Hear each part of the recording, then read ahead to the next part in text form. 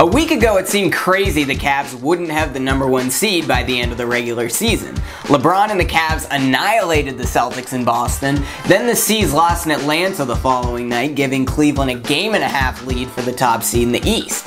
But here we are, 5 days later. The Cavs have lost 3 in a row, the Celtics have won 2 in a row, and now it looks like they'll clinch the #1 seed. But it almost feels like Cleveland is just handing the top seed to Boston.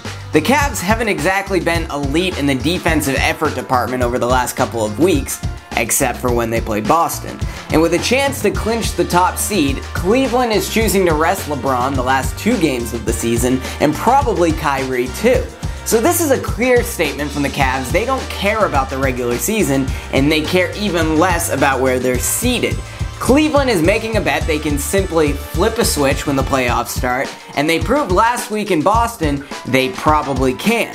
Even as a Celtics fan praying they'll pay for this in the conference finals, I wouldn't bet against the Cavs because LeBron's been a 2 seed 5 times in his career and he made the finals all 5 times. It's also possible the Cavs want to avoid the Hawks, who recently beat them twice along with the Celtics, but that could pin them against the Raptors in the second round, the sole team in the East to give them a challenge last year in the playoffs. But if Cleveland rolls through the East without at least a 6-game series, we're going to have to reassess this ridiculously long regular season.